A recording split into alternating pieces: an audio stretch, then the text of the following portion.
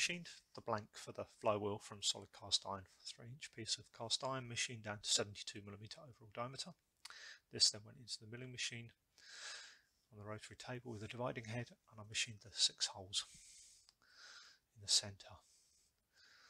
I then joined the dots up, the holes up, with a 4mm slot drill. So these are going round every 60 degrees, half a spoke width off from the centre line. Matchstick just gives you a bit of scale. So once all 6 slots were done, I'd taken one side of the spokes out. I then offset the milling machine, the spoke width, and did the other side of the spokes. So once I then went round the diameter with the rotary table, I had a flywheel.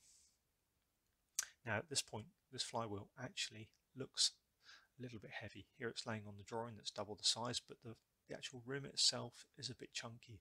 So back in the lathe, I machined some of the rim down in thickness from the inside, and I chamfered the edge to visually give you something that looks that bit thinner on the edge. I then, back in the mill, set it all back up and machined all of the spokes a bit longer and the rim a bit thinner from the inside. Now, I spent quite a bit of time with my hand belt sander, moving the wheel around and repeating this on each side, and then keep going round and round.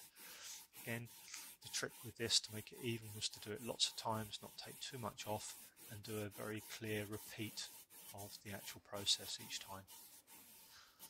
So I counted the number of times I pulled the belt backwards and forwards until I got these round spokes. And here you can see that chamfer and that weight has been taken out the flywheel. It looks much closer to the original drawing now.